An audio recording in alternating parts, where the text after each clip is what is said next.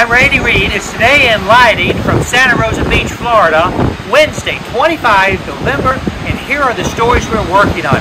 Bulbs.com announced record performance during September and October, up 25%, and EBITDA over 5 times last year.